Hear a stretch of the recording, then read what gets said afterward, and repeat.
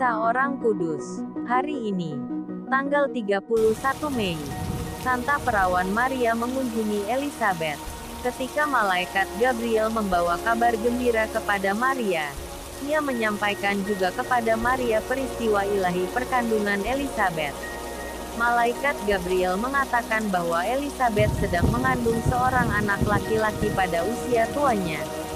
Bayi laki-laki itu adalah Yohanes Pemandi, yang akan menjadi perintis jalan bagi Yesus, Juru Selamat yang dijanjikan oleh Allah. Maria segera bergegas ke pegunungan Yudea, ke kota Karem, tempat tinggal Elisabeth dan Zakarias. Maria berangkat ke sana untuk melayani Elisabeth. Sebagaimana kata Injil, pertemuan itu merupakan suatu peristiwa kegembiraan baik bagi Elisabeth maupun anak yang dikandungnya. Dari mulut Elisabeth keluarlah kata-kata pujian ini, "Terpujilah engkau di antara wanita, dan terpujilah buah tubuhmu. Siapakah aku ini sampai ibu Tuhanku datang mengunjungi aku?" Elisabeth juga menyebut Maria sebagai yang berbahagia karena Maria percaya akan sabda Tuhan yang disampaikan malaikat kepadanya. Maria tidak membantah kata-kata pujian Elisabeth. Sebaliknya, dalam terang ilahi dilihatnya Tuhan mau menyelamatkan bangsa-bangsa melalui rahimnya yang kudus.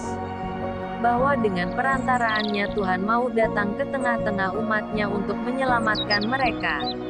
Bahwa Tuhan hendak menyerahkan bangsa-bangsa di bawah perlindungan rahim.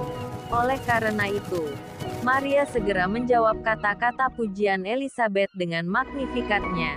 "Jiwaku memuliakan Tuhan, dan hatiku bergembira karena Allah, Juru Selamatku, sebab Ia telah memperhatikan kerendahan hamba-Nya. Sesungguhnya mulai sekarang segala keturunan akan menyebut aku berbahagia." Kira-kira Maria tinggal 3 bulan lamanya di rumah Elisabeth saudaranya, dan menolongnya dalam urusan rumah tangga, menyongsong kelahiran anak yang dikandung Elisabeth. Setelah itu, Maria kembali ke Nazaret. Carla Channel.